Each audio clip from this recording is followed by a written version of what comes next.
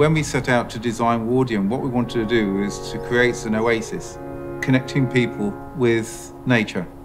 At every point of your experience in the building, you experience the outside. So whilst you're inside, the outside is prevalent.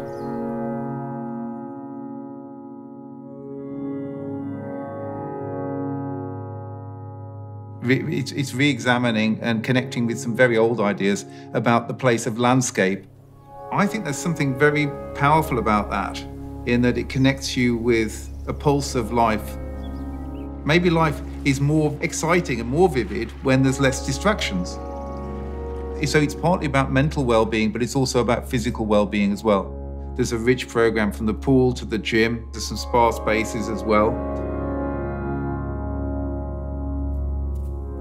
The plan was very much not just to give a panoramic view of the cityscape, but was to mediate that and sometimes frame a view, create moments of calm and beauty within the building.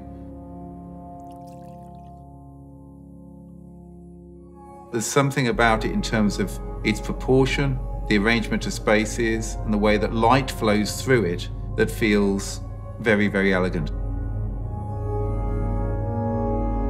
The extension of the inside to outside across the balcony sort of just makes everything feel more relaxed and more generous, a counterpoint to harsh urban life.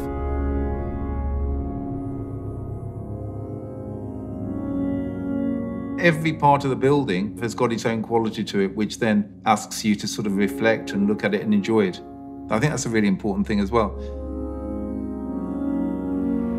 Wardian's big, but actually what I think makes it amazing is the attention to the small.